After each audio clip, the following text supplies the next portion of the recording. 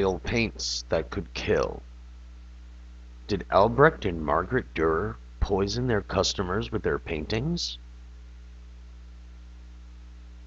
This publication has a copyright of January 2014. Written by Dr. Elizabeth Garner and Joe Kiernan. How oil paints and oil pigments were manufactured in Renaissance times. Oil painting was an extremely dangerous occupation. All pigments were handmade using various extremely toxic materials that, if not handled with extreme caution and correctly, could kill. The process to develop the medium was usually made from a linseed oil base and or a variety of other similar oils as an additive. Olive oil was a popular oil-based mixture of the time until it was discovered olive oil works its way through the paint and ends up dripping out. This happens because the olive oil virtually never dried fully, and in time, with the added help of moisture in the patron's home or church, it comes to the surface. It is known Leonardo da Vinci was adding wax to his paints to thicken them for better working because of this problem with olive oil. Another trick Renaissance painters discovered was adding 5 to 10% honey to the mixture to preserve discoloration, especially in darker colors. When producing pigments for a color's chemical changing process, known back then as alchemy, was needed in order to attain the copper sulfate necessary. The more arsenious oxide used to do this, the deadlier the fumes produced and the more concentrated was the toxicity of the pigment powders. Apprentices were the ones usually assigned to the mixing tasks. The masters knew this and had to teach them to be very, very careful. The colors of green, yellow, red, and blue as being toxic in preparation and application, and without a sealing coat to lock in the fumes, these would all continue to release poisonous fumes for its lifetime. Even with a clear coat, and as it cracks and chips, it releases toxic fumes again. It's really good that all of Dürer's paintings are in museums now, where only the staff could be getting poisoned. How much green? Green kills. Green pigments used in the Renaissance included verdigreen, malachite, emerald green, and Paris green. If green pigments are not sealed by a clear binding coat, this pigment will deliver a slow dose of concentrated arsenic gases. The greens produced this way today are just as deadly. Mercury is a byproduct of creating green pigments. Green was deadly. The greener the color, the deadlier it was. How white is white? Lighter colors used in the whites and soft yellows were created using white lead. White lead was a favorite choice of many for its consistency and pliability to create an image over a few days. It was highly toxic during production and application. We must also know that all of these paintings, including whites or flesh tones, have had white lead added to the mixtures, palette, or surface of these works. If not sealed by a protective sealing top coat when applied, it will release poisonous lead gases throughout its lifetime. How blue can you get? For the pigments of blue, it was known that lapis lazuli was the prime choice, as was aquamarine. These two pigments were very expensive and usually only ended up on the dress of royalty until the end of the 15th century. Azurite was another excellent option for making a strong blue pigment in the 14th to 16th centuries. It was acquired in deposits in silver veins and also through copper ore. The mines that produced these minerals during the Renaissance time were in Central Europe, mostly owned by the Nuremberg patricians, and in France. Azurite, on many paintings of the day, was often mislabeled as lapis lazuli to cheat customers. No matter how one worked with this product, the production and application of this color created many noxious fumes from arsenic sulfate.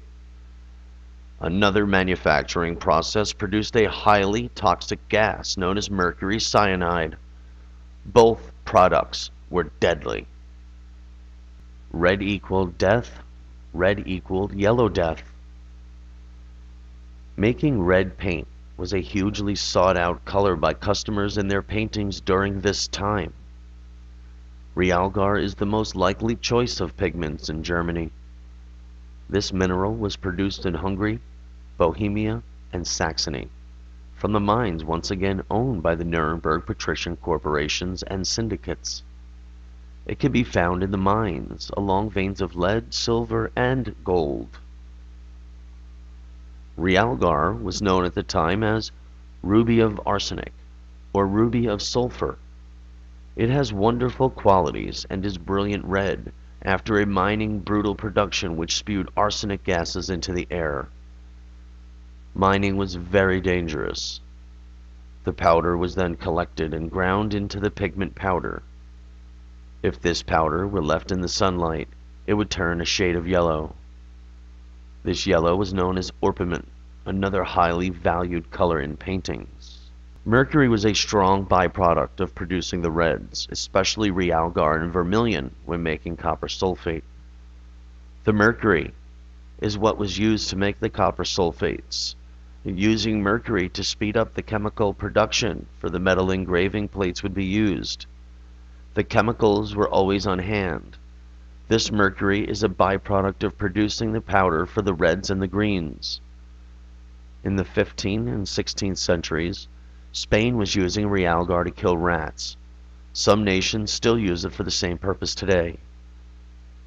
Even today, realgar and orpiment are two of the three top elements used in the production of arsenic.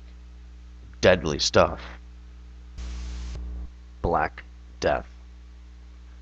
Black at the time was made using the same toxic mediums. However, the pigment itself was acquired mostly by scraping the soot from lamps and or grinding up burnt bones and horns. The process wasn't toxic. It was the oil base it was added to that was fatal. It was to this mixture that Renaissance artists perfected the 5 to 10% honey addition to avoid color fading to a gray. Arsenic is colorless and odorless.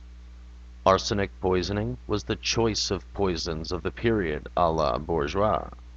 Symptoms of arsenic poisoning begin with headaches, confusion, severe diarrhea, and drowsiness. As the poison develops, convulsions and changes in fingernail pigmentation occur. When the poisoning became acute, symptoms included diarrhea, vomiting, blood in the urine, cramping muscles, hair loss, stomach pain, and more convulsions. The organs of the body that are usually affected by arsenic poisoning are the lungs, skin, kidneys, and liver. The final result of arsenic poisoning is coma and death. Arsenic is related to heart disease, hypertension-related cardiovascular, cancer, stroke, chronic lower respiratory diseases, and diabetes. Mercury poisoning. Let's also remember that in the Renaissance, people with depression and syphilis were being treated with mercury. It was commonly available. They were all adding mercury to wine, and it was known but not controlled that mercury made the taste of wine a bit sweeter. So bad wine usually got a little more, although most of Nuremberg was consuming the beer because the water was so polluted. A law was passed in the 16th century banning any land to add mercury to the wine. Common symptoms of mercury poisoning include peripheral neuropathy, skin discoloration, swelling, desquamation, profuse sweating, tachycardia, increased salivation, and hypertension, high blood pressure. Affected children may show red cheeks, nose and lips, loss of hair, teeth, and nails, transient rashes, hypotonia, and increased sensitivity to light. Other symptoms may include kidney dysfunction or neuropsychiatric symptoms such as emotional lability, memory impairment, and or insomnia. Lead poisoning. Symptoms may be different in adults and children. The main symptoms in adults are headache, abdominal pain, memory loss, kidney failure, male reproductive problems and weaknesses, pain or tingling in the extremities. Early symptoms of lead poisoning in adults are commonly nonspecific and include depression, loss of appetite, intermittent abdominal pain, nausea, diarrhea, constipation, and muscle pain. Other early signs in adults include malaise, fatigue, decreased libido, and problems with sleep. An unusual taste in the mouth and personality changes are also early signs. All of these above said pigments are created, applied, and continue to be deadly toxins until they are sealed within a clear coat of lacquer to seal in these toxins. If they are left unsealed or begin to flake or turn into a dust, it becomes a deadly painting of toxins. Deteriorating lead can produce dangerous lead levels in a household dust and soil. Deteriorating lead and lead-containing household dust are the main causes of chronic lead poisoning. Were any paintings unsealed or overpainted and unsealed? The answer is yes. Even if a Dürer sealed a painting, all they would have to do is overpaint on the sealed coat to poison clients, just even a little bit.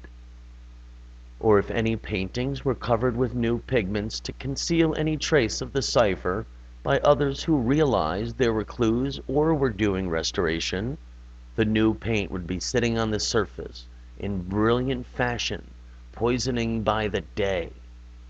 German curators have already proved that there are many areas of overpainting in the Dürer paintings.